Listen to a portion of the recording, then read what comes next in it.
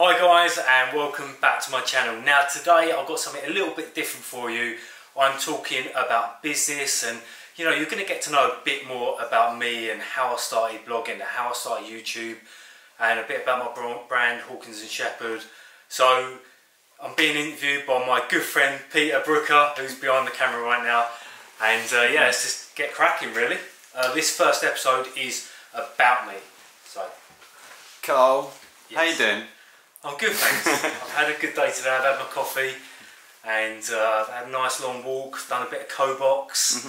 So yeah, I'm good. Tell us a little bit about yourself. Where did you grow up? So London, born and bred? London born, but bred and grew up in Kent. So I was born in Whitechapel, and then gradually my parents took us out of East London, a bit more further southeast, and we ended up in Gravesend in Kent. So my schooling, my primary school, my secondary school was in Gravesend basically. I never went to uni, so I missed out on that unfortunately. I was kind of a workaholic. Right. I was very much kind of just get out there, make some money, work hard, and then that will prove my worth later on in life, rather than sort of the educational route. And what were you like at school? Oh, I love these questions. So yeah, I guess I was good. I was a good kid. I didn't get up into any mischief or anything like that. But on the flip side, I was in all the sports teams. Yeah, I used to play football, basketball, cricket. Yeah. So after pretty school? much everything. I was also vice. What was it? You know when you're prefect, prefect. So I wasn't head prefect, head boy. I was like vice. So basically, I didn't have to do anything. So after school, what happens next?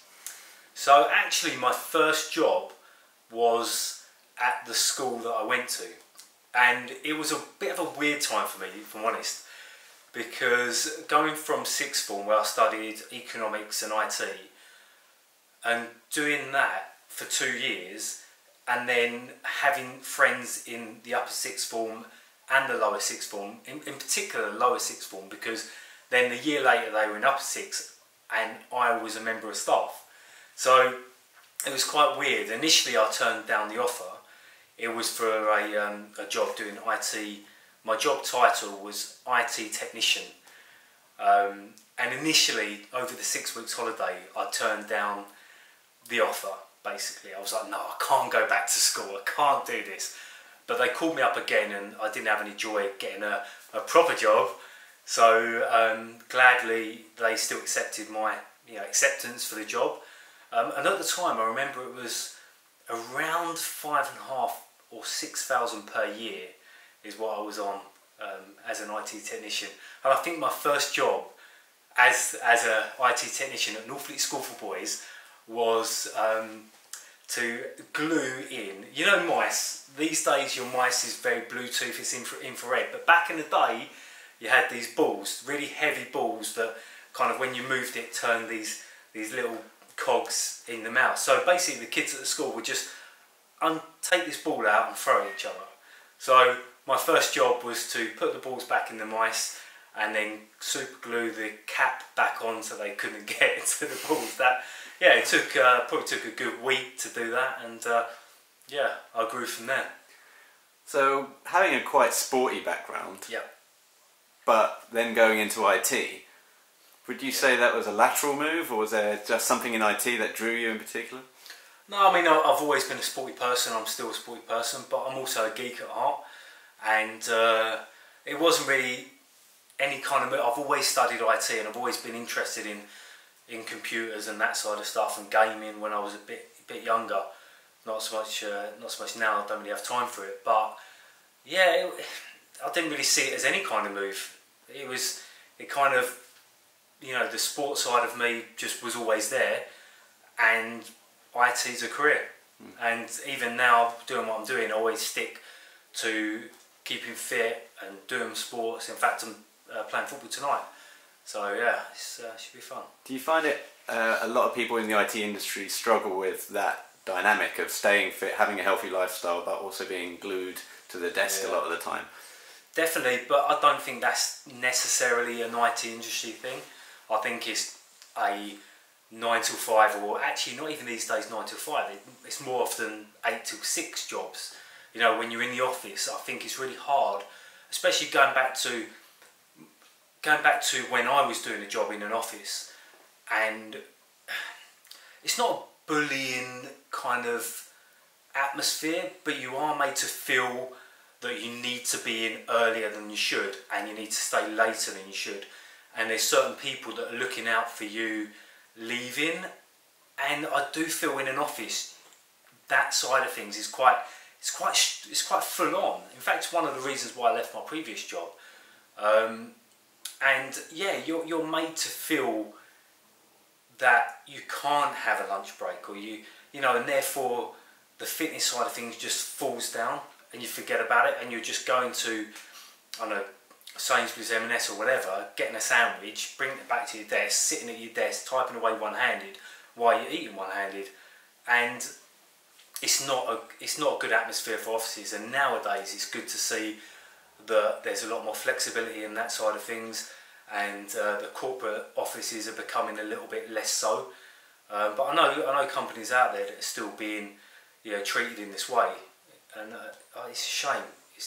It's not good. It's not good atmosphere for your employees.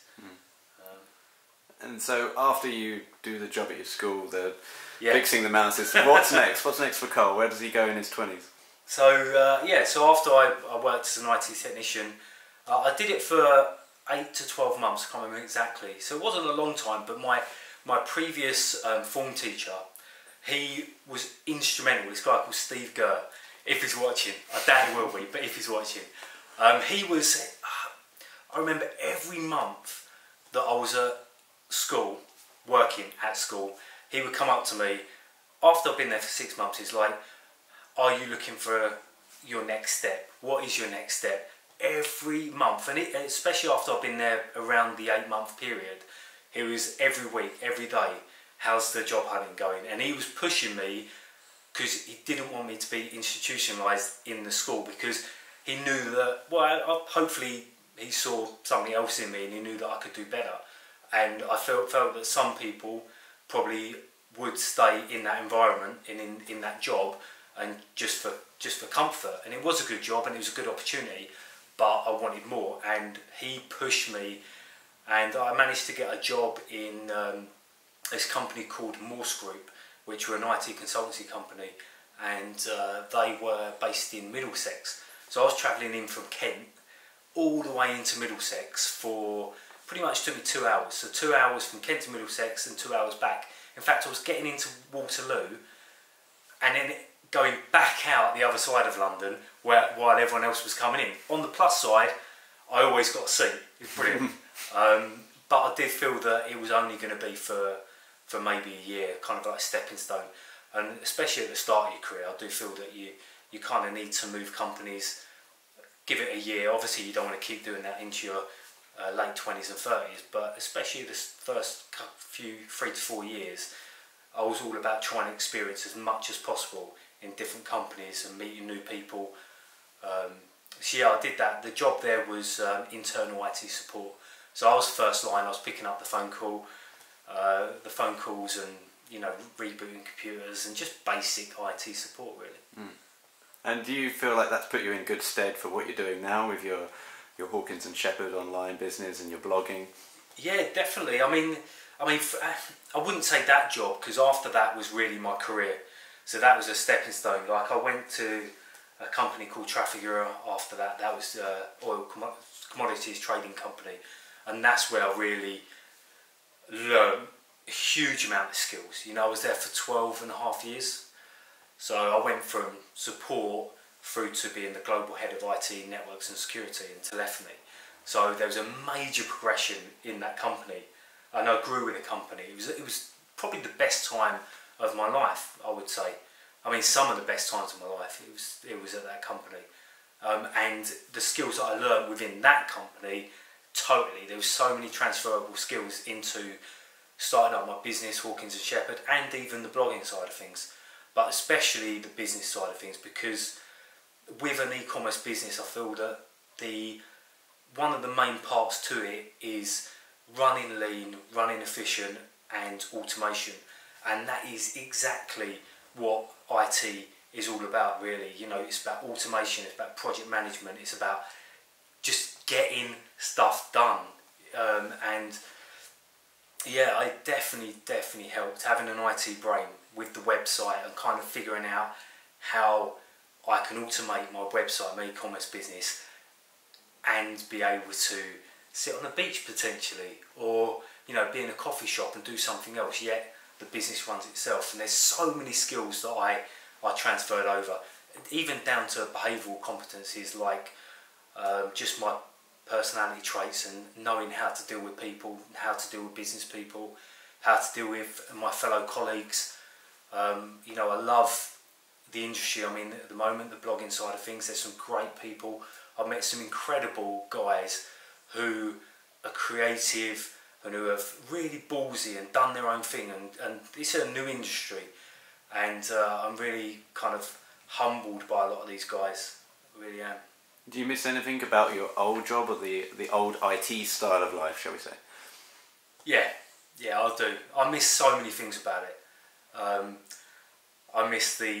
I actually miss the office environment. I miss going into, you know, sitting on the same desk and the same people and friends that I had there.